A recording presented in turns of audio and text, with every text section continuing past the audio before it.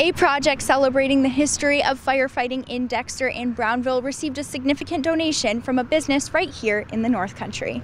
On August 4th, in the Village Square, members of the Dexter Volunteer Fire Department, Inc. gathered in front of its Last Station campaign sign and historic 1929 Brockway fire engine. The members were joined by representatives from Northern Credit Union to receive a donation of $10,000. According to Northern Credit Union Vice President of Marketing and Digital Engagement, Alexa Bennett, the credit union was motivated to make this donation after opening a drive-through location in Dexter earlier this year. We feel it's really important to give back to our communities, and we know that the Last Station is a really big fundraiser and important to the members of the Dexter and Brownville communities, and so we wanted to make a donation to show our support and also to thank the community for welcoming us.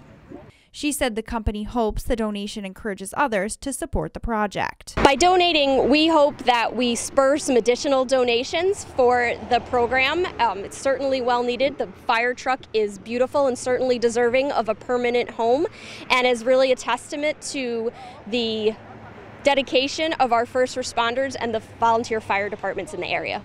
Currently, the project has a $100,000 fundraising goal. With these funds, the organization plans to construct a wood frame accessory building to the current Dexter Historical Society. We raised the thermometer up today, another 10,000, and that's great because the closer we can get to it, the sooner we can get going on the project. The Last Station project is being led by the Dexter Volunteer Fire Department, Inc. and will aim to honor the history of firefighting in both Dexter and Brownville. This fire department has been here well over 100 years, 150 years or so, and we've served the community for years and years, and now the people are giving us even more by helping us out with this project. It's going to be a great project and carry on the history of the Dexter Fire Department well into the future. And the Last Station project right here in Dexter is continuing to accept donations to reach its $100,000 goal. For ABC 50 Now, right here in Dexter, I'm Isabella Colello.